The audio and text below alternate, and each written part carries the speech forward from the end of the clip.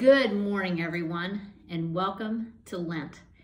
I have a 9.6 pound, 11-year-old man in my life.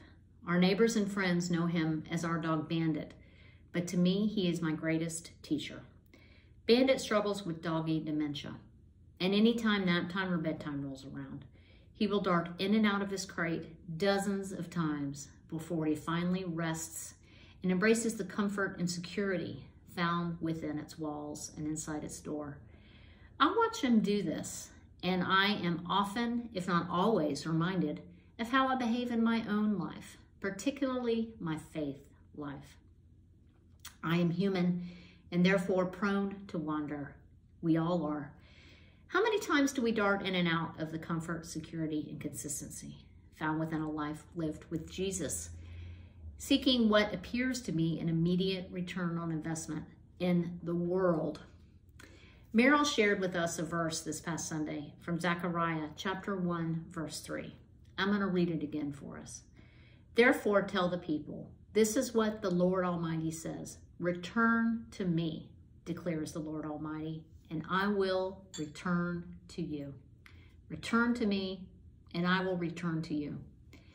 Returning to Jesus sounds so easy, but y'all, it's hard, especially in this wilderness that we're living in right now. There were cards on a table in our narthex this past Sunday, and they'll be around for many Sundays to come. The cards remind us all of our church's mantra, love big, but they get a little more specific. They say, love God, love your neighbor, love yourself. When you break down returning to Jesus, these 3 steps, it makes it a whole lot easier to remember how to do that and why we do it. For those of us who are members or even visitors, if you come and see us on any Sunday, you will be able to pick up one of these cards and read the steps on the back about ways you can love God, love your neighbor, and love yourself.